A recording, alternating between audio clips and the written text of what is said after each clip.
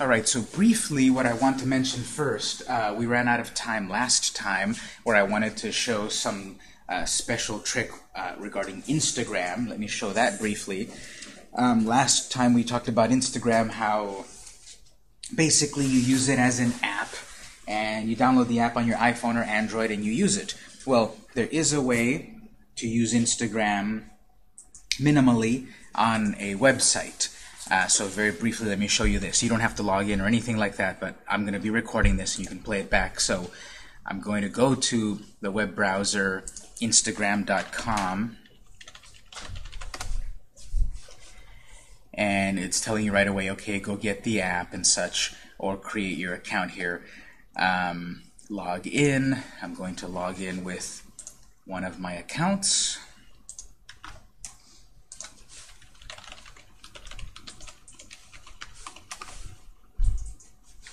If I can remember my password, since I'm always logged in on the app.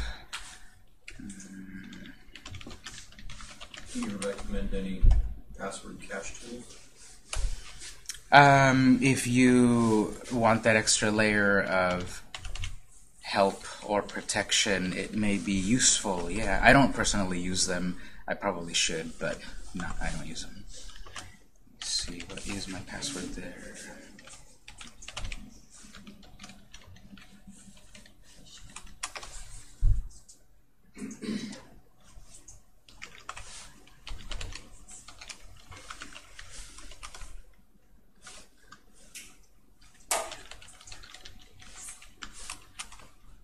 Okay, I'll use my other account.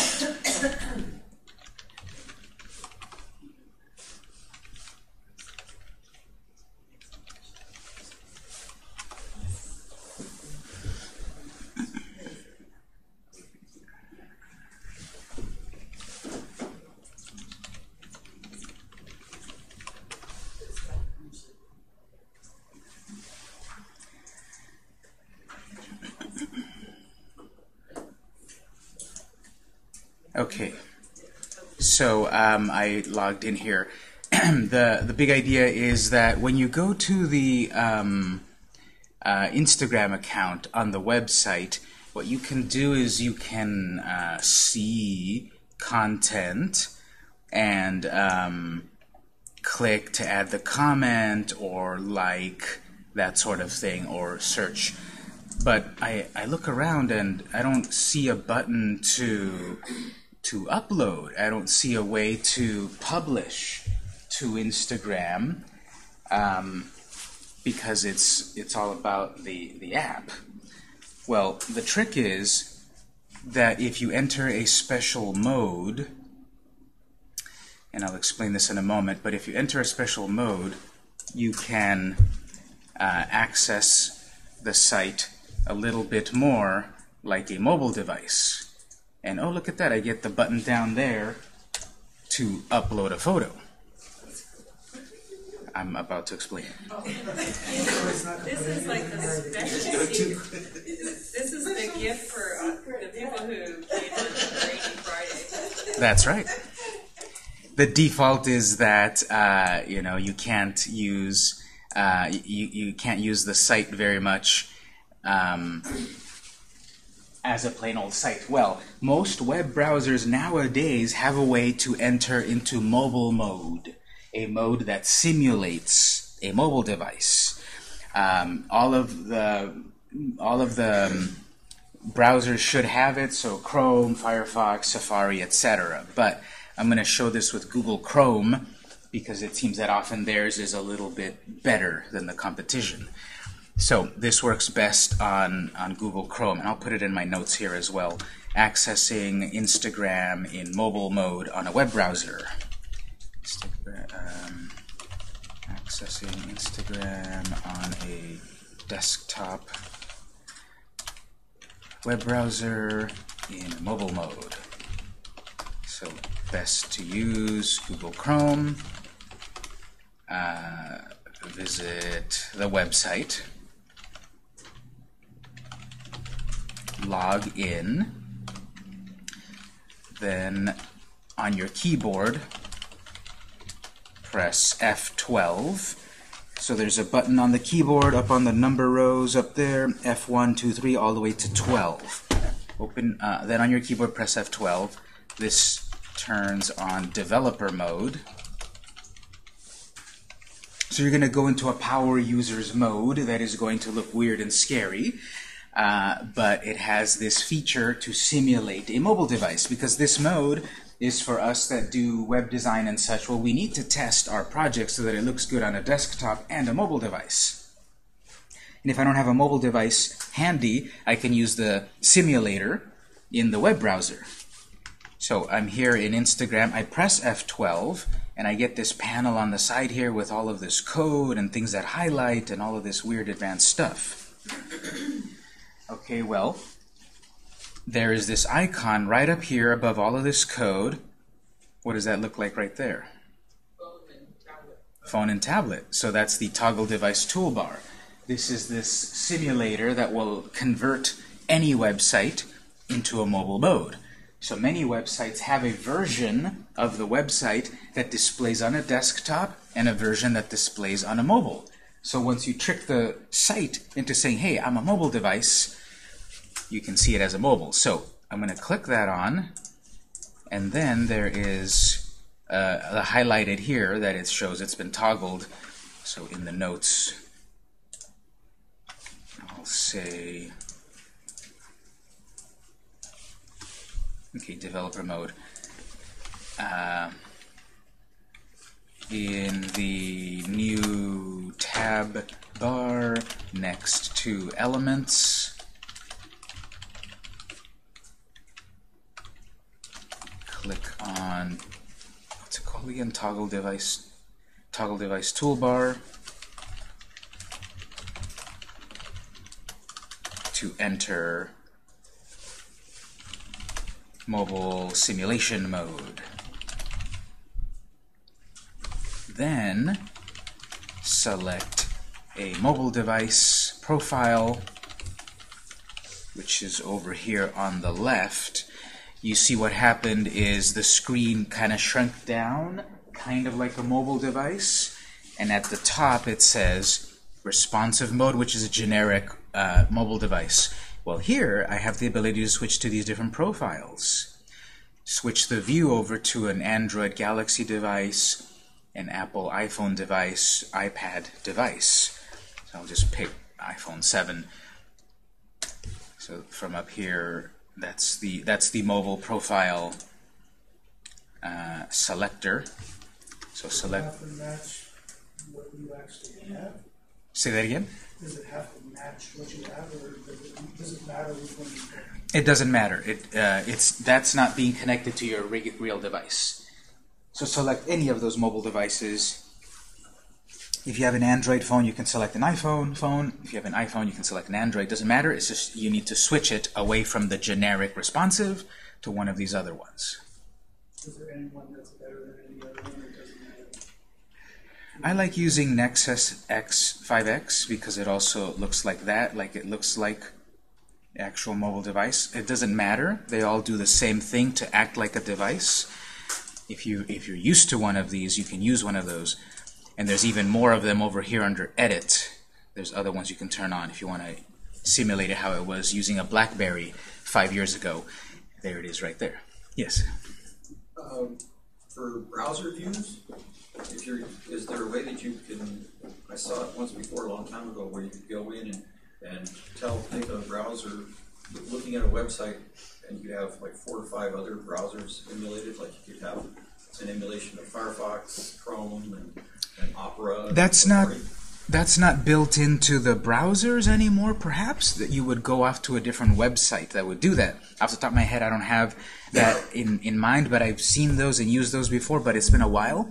Usually because I guess I just manually go to each browser and use them. But I'm sure there are, multi-browser simulators out there. Just do a little searching, and I'm sure those will pop up, and it will do that it'll show the website in multiple web browsers at once for testing. Then select the mobile device profile, such as Nexus 5X or iPhone 7. Then refresh the screen. refresh or reload. You might not see the change right away. It still looks kind of like desktop, just small, so I have to reload or refresh up here. After that reloads, okay, now it's starting to look a little bit more like a mobile device.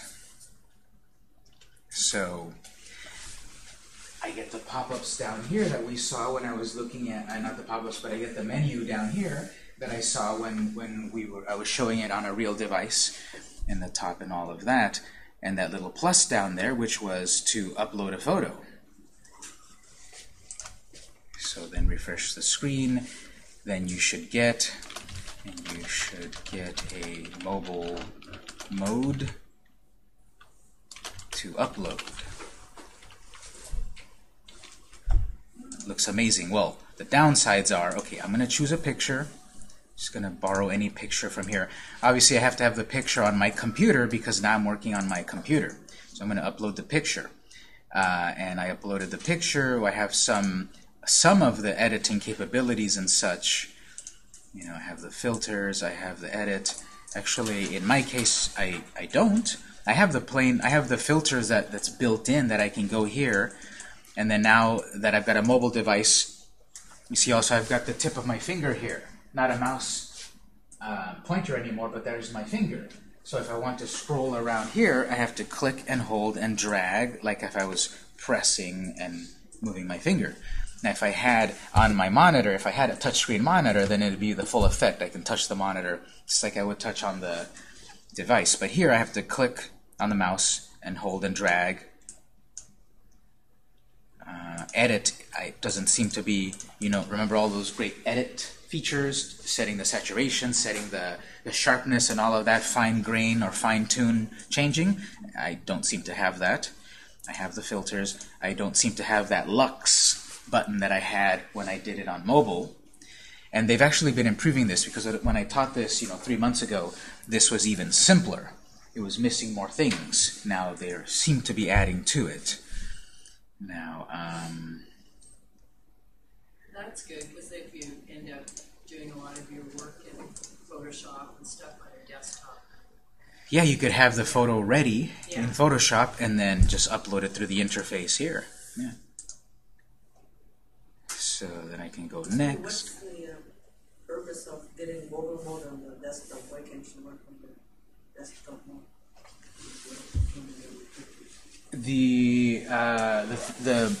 When they developed the network, they had it originally all on mobile. You couldn't do anything on the desktop.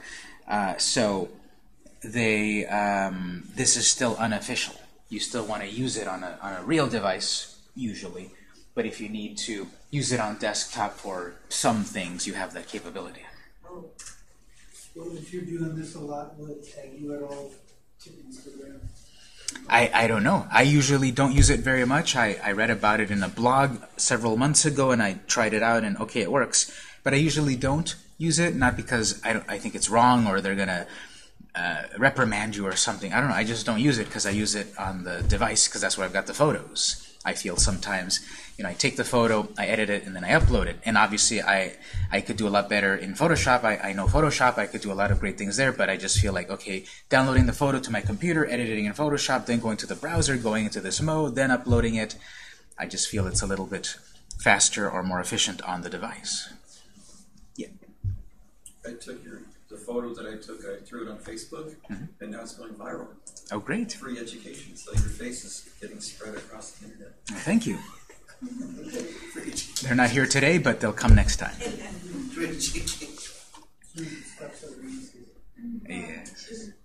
Is there any chance that you'll find this thing might mess around with those, whatever, The code over here? code things, and then really seriously screw it up?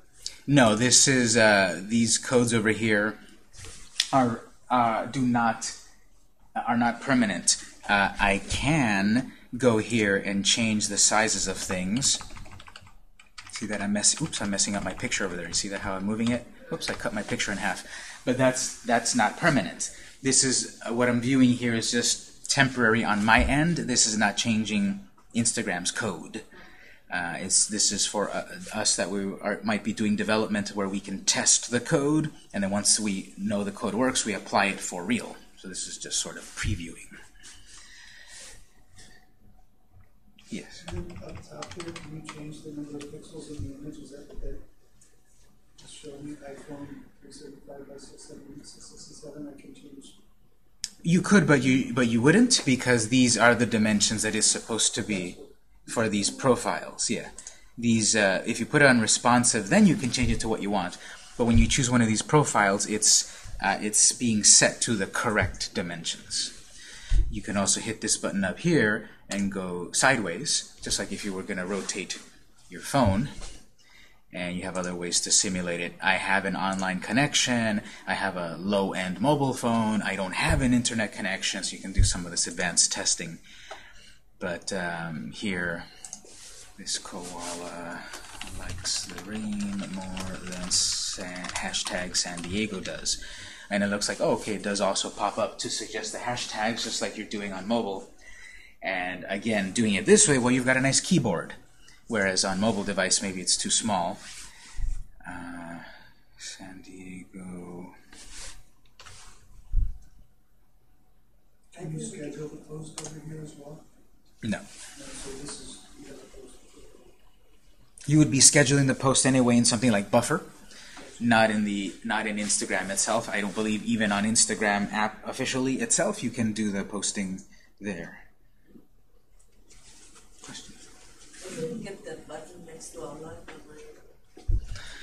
This one here? Yes. Well, that one rotates the screen. So it was in portrait mode a moment ago, tall, and then hitting that goes sideways. So it's as if I had moved my my phone.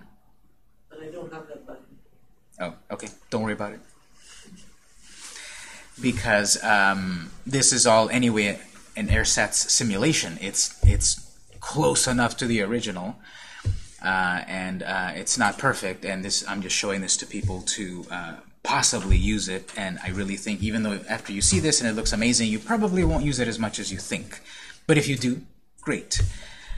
I can add the location. That doesn't really do anything. Oh, okay, maybe it does pop up. Allow locations. Find a location. Okay, I can do that. And then I'll click share. Notice I don't have all of those options about also sharing it to Facebook or Twitter. We're doing all of that. And then when I click share, it does get published to the real account. It's going to show, oh, there it is.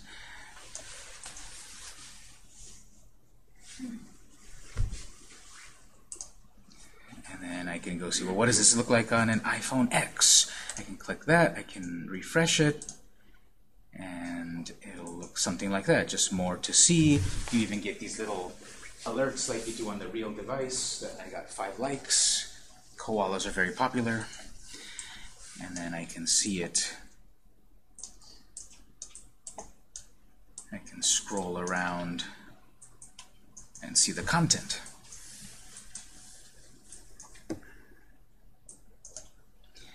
So that was the secret there. Accessing Instagram on a desktop via browser mobile mode in developer mode. And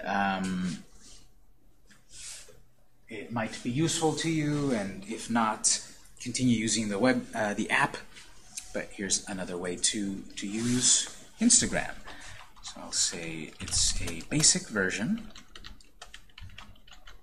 It doesn't have all the features, but at least you can post, add some filters, and add hashtags a little easier because you have a keyboard, a real keyboard. Any questions on that?